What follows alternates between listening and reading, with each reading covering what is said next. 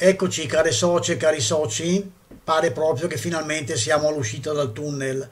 Si parla addirittura di Lombardia, zona bianca fra qualche giorno, fra qualche settimana e quindi ci possiamo lasciare alle spalle questo terribile anno. Eh, Non si lascia alle spalle tutto perché il ricordo di chi ha sofferto, delle persone che ci hanno lasciato, eh, non si smarrisce, insomma, ci resterà nel cuore questo periodo con la sofferenza, penso anche dei bambini chiusi che non potevano andare a scuola e anche delle persone sole, insomma, è stato un periodo veramente difficile per noi.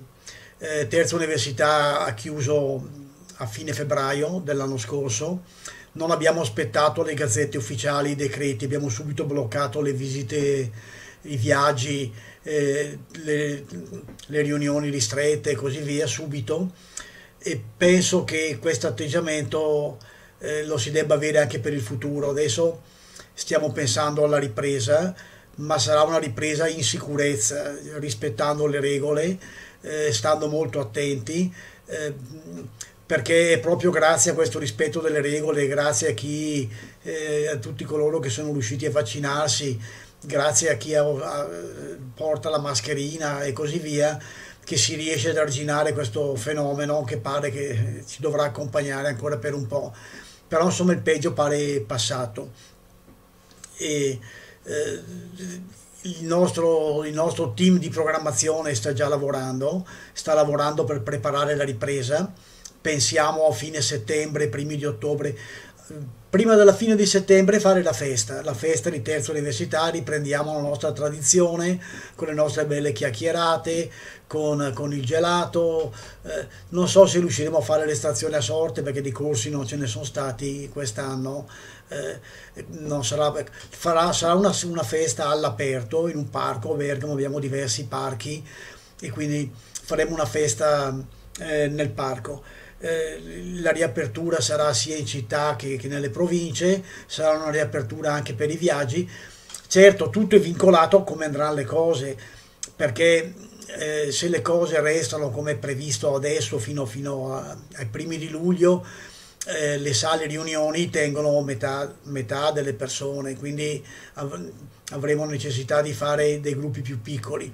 Però non è detto perché se si diventa zona bianca, se tutte le persone che vengono sono state vaccinate o si porta anche la mascherina, possiamo riprendere senza rischi e senza problemi. Adesso siamo nella fase della preparazione, dobbiamo vedere come fare, se richiedere a tutti di venire almeno al primo incontro con l'attestato, il foglio verde, insomma, che si ritira nel fascicolo sanitario elettronico, il certificato della vaccinazione, o basterà una autocertificazione. Insomma, dobbiamo decidere come fare, ma l'importante è che si riapre, si sta insieme, si può finalmente chiacchierare, andiamo a sentire i nostri docenti. D'estate sarà pronto il libretto. Certo, è già successo 2 volte in quest'anno, eravamo già pronti per ripartire, avevamo già fatto il calendario e abbiamo dovuto buttare tutto nel cestino. Speriamo che abbiamo già dato, insomma, che non si ripete un'altra volta. In ogni caso, se le cose dovessero peggiorare, si blocca tutto e fino a quando non c'è la sicurezza. Quindi ecco, insisto su questo della sicurezza perché è proprio la caratteristica che vogliamo dare: riprendere a stare insieme, riprendere con i nostri corsi, ma rispettando le regole e in piena sicurezza. In questo periodo abbiamo cercato di sopravvivere con le riunioni online, con il computer, con i video.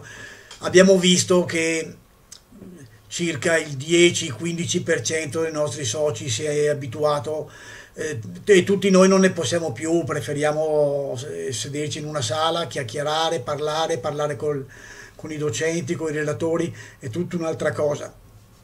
Ciò non di meno abbiamo comunque fatto una grossa mole un grosso sforzo, noi e anche i nostri docenti, organizzativo, per predisporre il materiale. Non è stato facile per nessuno di noi passare dall'attività in aula all'attività in video, parlare di fronte a una telecamera senza il pubblico, così non è la stessa cosa, non c'è il calore umano che c'è, e che comunque ci è servito, ecco, è servito per imparare, per migliorare e per tenere un contatto. Abbiamo fatto molti corsi anche per imparare ad usare i video, il PC, il telefonino, e questi restano sul nostro sito, potete andarli a rivedere perché sono sempre utili. Anzi, adesso parlando di sanità e di fascicolo sanitario elettronico, metteremo anche un video specifico quest'estate per chi non lo sa usare, come si fa ad accedere al fascicolo sanitario elettronico, a scaricare proprio le ricette, i certificati, gli esami di laboratorio e così via. Quindi un aspetto certamente utile. Vorrei fare un appello a chi ancora non ha fatto, per esempio come me, la dichiarazione dei redditi, di ricordarsi le 5 per 1000, perché abbiamo avuto comunque molte spese in questo periodo, certo meno che quando ci sono le lezioni in aula, ma abbiamo consumato le scorte che avevamo fatto negli anni scorsi, insomma, ecco, e le spese più grosse, ancora di manutenzione della sede, del materiale e così via, le abbiamo comunque, e il 5 per 1000 certo ci può aiutare, è un aiuto, quindi lo ricordo a tutti. La sede adesso resterà chiusa nel periodo estivo, chi ha bisogno può scriverci, può mandarci delle mail e risponderemo.